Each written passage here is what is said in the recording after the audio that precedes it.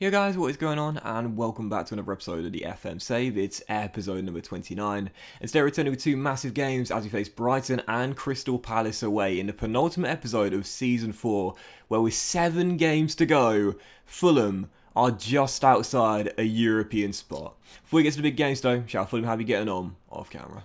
So of course in the last episode you saw our heavy 5-0 defeat at Anfield and the 2-0 home loss to Chelsea. 4 games in a run off camera. We have responded with 3 wins and a defeat as well. We began with a return to winning ways 1-0 in a West London derby away at Brentford. Patrick Bamford scoring the only goal of the game in this one, heading in a Babangida flick on, and following that a 2-0 loss away at the Etihad against Manchester City. Played a Gegan press in this game throughout a backup side because it came in midweek and I thought we got far more chance of beating Bournemouth on the weekend, and I want a fit, fresh and raring to go side for that trip there, that visit of the Cherries. So lost the game by 2-0. Odsonne Edouard scored their first, and then Lavia scored their second with a minute to go. But of course we expected defeat, and the reason I was fine with it is because we did indeed beat Bournemouth on the weekend with a much fitter and regular first 11. All my 3-0. Geraldo scored our first. God knows what the goalkeeper was doing.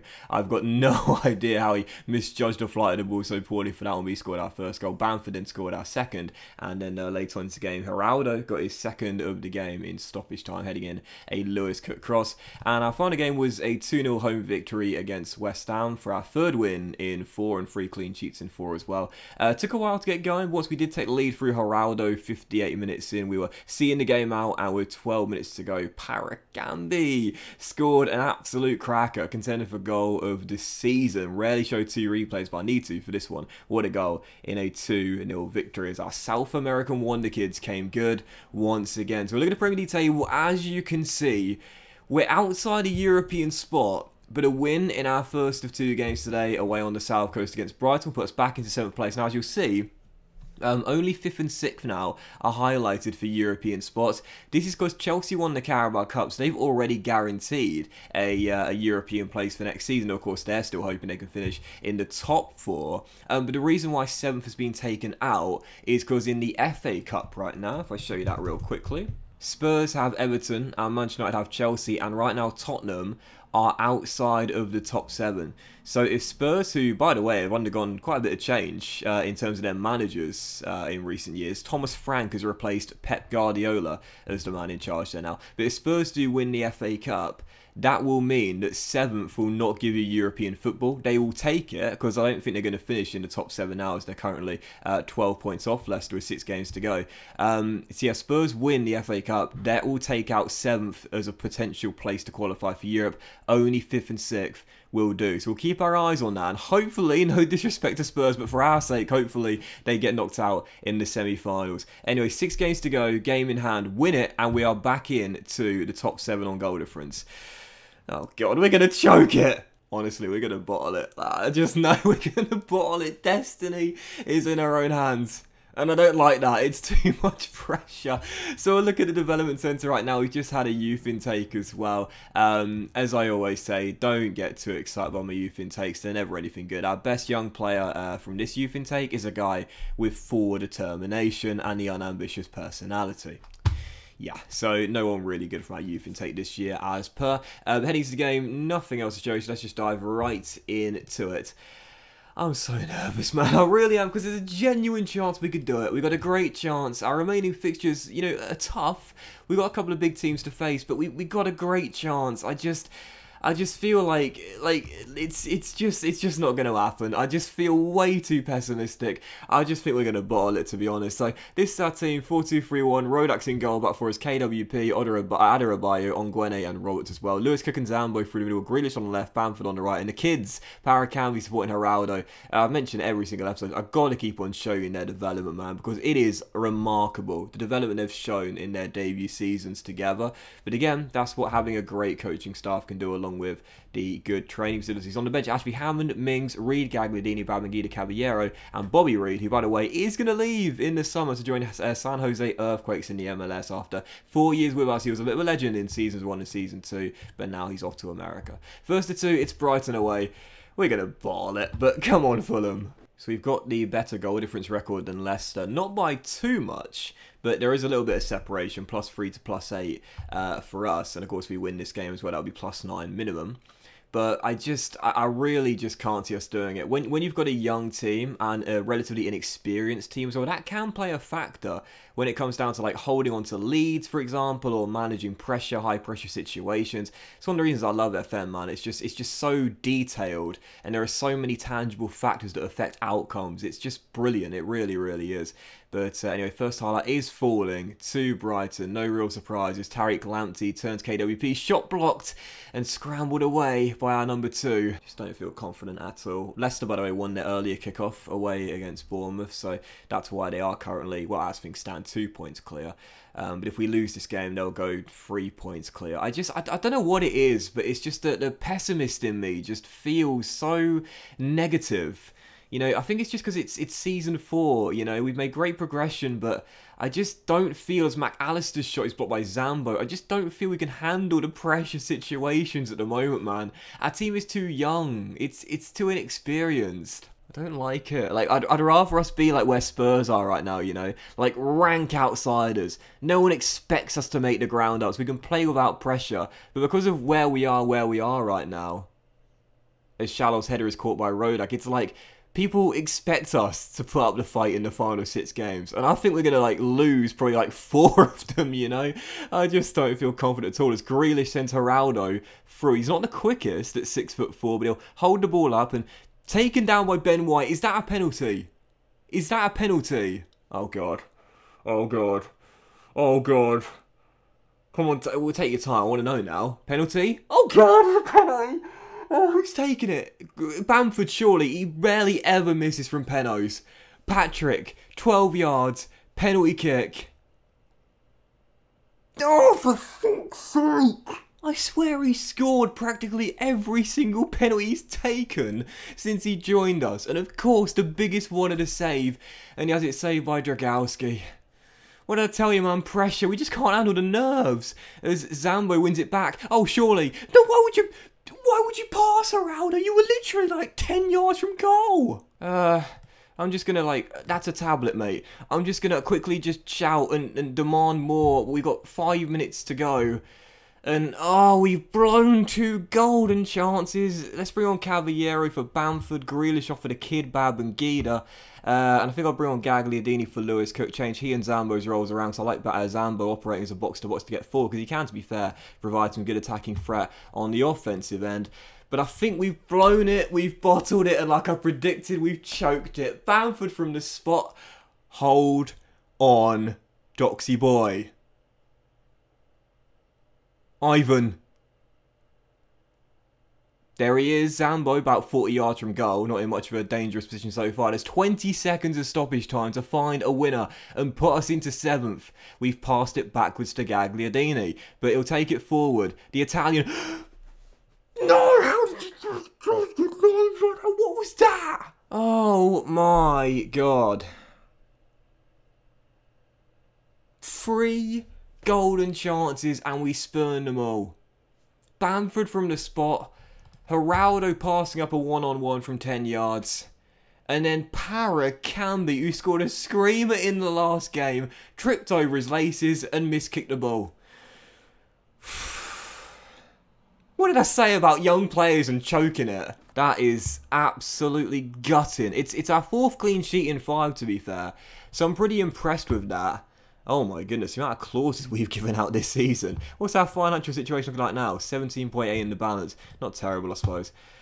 But, oh, mate, we should have won that. We should have scored at least one of those 3 chances. That would have put us back into 7th. 6 games to go. I called it. Youngsters, bottling it. I mean, look, we've still got 6 games to go.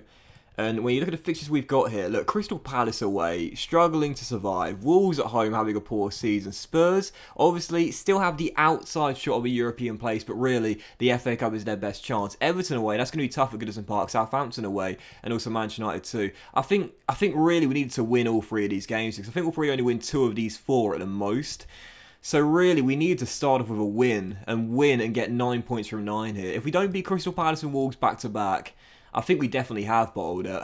Leicester's run-in is easier than ours, by the way. West Ham away, Brentford and Brighton in a home doubleheader, Wolves away, Crystal Palace home and Spurs away. Really, they should be able to win all of those games. The Spurs away day will be the trickiest test on the final day. So, I mean, we're still in it. We're still in it, but that is a big, big blow. And oh yeah, God, I forgot. Everton away at Wolves on Monday night. Now we really need Wolves to do us a favour, and they did, to be fair, 3-3. But look at that, Richarlison, 97th minute leveller after Adama Traore thought he'd won it for them. But to be fair, a point means they're still only 5 points clear of us, and the goal difference gap isn't too big. There's still chances here. Look, don't offer me a loan deal when we're like in the biggest stage of the series right now for one of my youngs. This is not what I'm going to focus my energy on, man. I'll tell you what, Crystal Palace away is Selhurst Park. Do you know what we need right now? Do you know what we need right now? Friday morning, fuck ball distribution. No, absolutely not. We are going on a little team bonding session before we take the trip to Selhurst Park. Absolutely. We need drinks in the morning. Let's pop to Wetherspoons and let's just get pissed before we get to the hotel room in the evening. Oh, man. Come on, Fulham. We can still do this, man. Oh, God. By the way, some of you guys have been asking me in the comments what's been going on with Big Willie Lundemo, because obviously last season he got a bit of game time. This season you've not seen him at all. So basically, Manchester United put a bid in January, and of course I rejected it. And he really wanted to go, and since then, he... Okay, fair enough. He won't listen to new contract talks now because he's unhappy at the club. So it looks like we're going to lose Lundemo, and I'm gutted as well because he, as we know, has a really bright future. 19 determination, be tearing up at youth level. But it seems like, because there has been major interest from major European clubs. Look at the amount of clubs that are interested now, to be fair. A lot of the big ones. We had Inter Milan that were interested recently, Manchester United. I think Arsenal as well at some point too. But there's loads of clubs interested, and he's out of contract next season. So I think he's going. But since Geraldo's come in, we've barely seen him. So I think Lundemo in the summer will definitely leave. Oh, I tell you what, look at this young lad. 17 years old. Those men... Oh, mate, where are the Blades right now? 11th, they're not going up. Does he have a non-promotion release clause? He does not. Disappointing. You know when you find like a new gen / regen that looks like he'd be perfect for you? Sheffield United would want like 100 million if I just put in like a little knockoff bid. So yeah, 64 mil for the 17-year-old. Whenever you find players like that, you're just like, I want you, and I'm going to get you. You know, it's like, I really want this kid. He looks incredible. So moving on, Saturday afternoon, second and final game today, and the nerves are real. Crystal Palace away at Selhurst Park. By the way, Leicester away against West Ham today, so of course we'll keep our eyes on that as it's getting played at the same time as our game. When are Everton playing? Tomorrow? Yes, they've got Spurs away. Tricky test there for them in North London. So, yes, haven't lost in any of our last 4. We've kept clean sheets in our last 4 as well, but it's wins we need if we're going to leapfrog the Foxes. Heading to the game, Bamford, of course, is down with that minor injury, which means he'll be replacing our starting 11, but otherwise the same team. So Rodak still in goal, back 4, KWP, Tosin, Jerome and Robertson, Cook and Zambo through the middle. Grealish on the left, Caballero comes in on the right, and Parakambi and Geraldo. So much pressure on 2 18-year-olds to lead us into Europe. On the bench, Ashby Hammond, Mings, Harrison Reed, Gagliardini, Babangida, McAndrew, a young Welsh striker who's been developing pretty nicely in our youth setup, and also Bobby Reed as well. Second and final game, Crystal Palace away. Must return to winning ways here. Come on, Fulham. Crystal Palace right now are just above the drop zone by a point. So this is a massive game for both teams.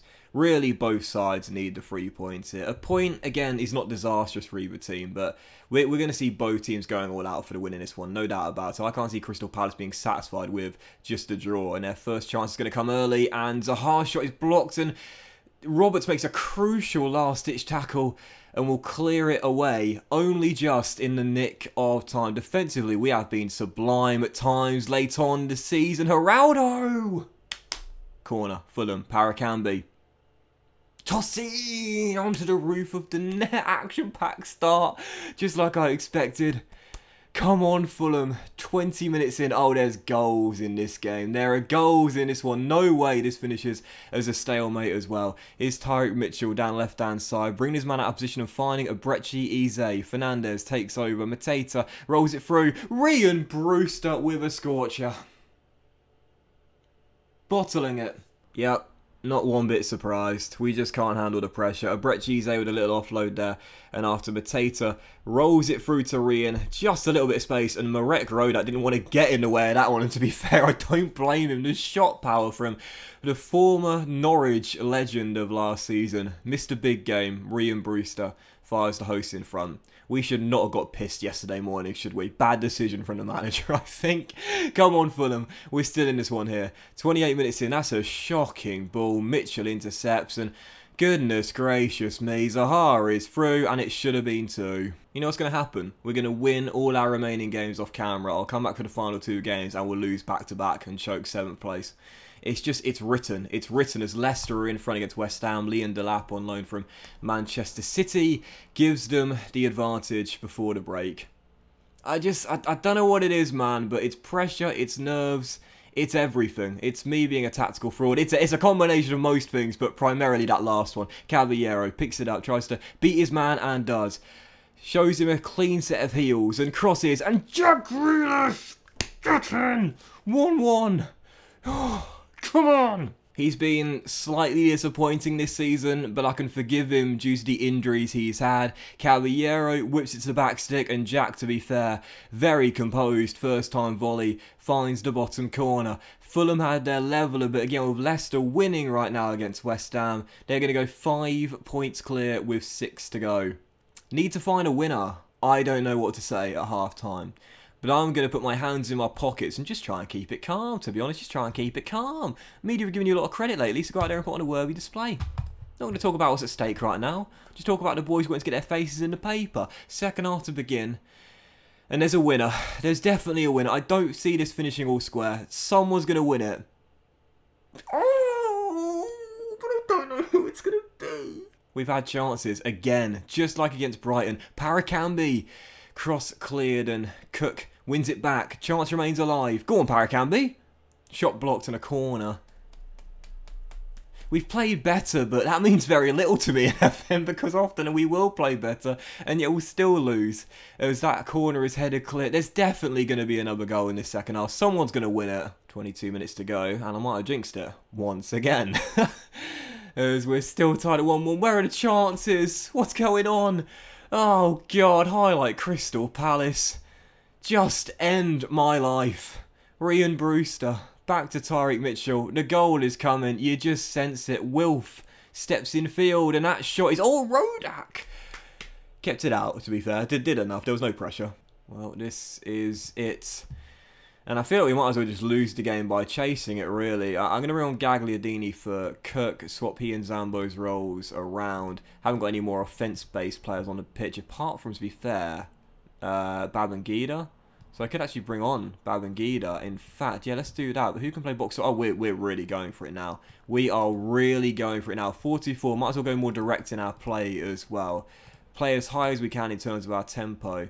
And I'll have McAndrew supporting Bobby Reed up top. And I don't know what is going on here, Parakambi. You can play as a roaming playmaker. Get yourself forward, son.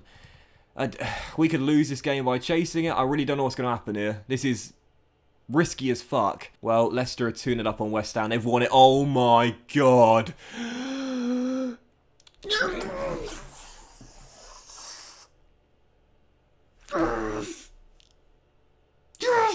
Dead ball specialist Parakambi. What a cross, Jerome in off the post. And now I feel like I've got to change my tactics a little bit because we're so bloody attacking. We need to have some players sort of back a little bit. Right, let's just change these roles around. Bobby, you can play as an advanced playmaker, to be fair. Parakambi, just sit deeper now, son. Just sit deeper and calm your tits. Let's load the tempo, and I know time wasting comes back to haunt you, but fuck it, let's just kick the ball into Rose Ed, and someone needs to lose it in the stands. We've got 2 minutes to hold on.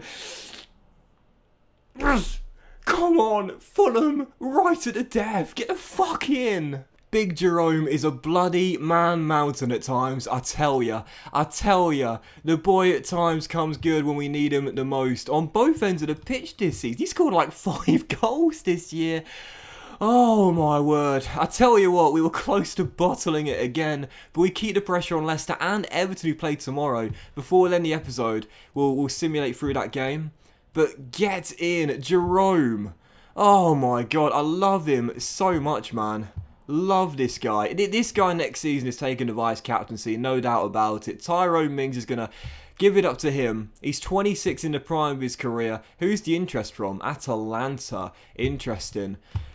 Oh, what a big win. Right, it's Sunday, so we're going to process through the Everton game at 2 PM against Spurs. Hopefully Tottenham can do us a favour and take points off the Toffees. And did they or did they not? Did they do it or not? Because I can't.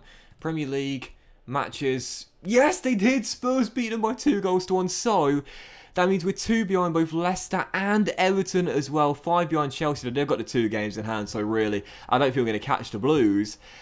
But thank you, Spurs, and thank you, Jerome, more than anyone, because with 5 games to go, we're still in this, baby. Get in. So that was this episode of the FM Save, guys. Big thank you for watching. Hope you have enjoyed it.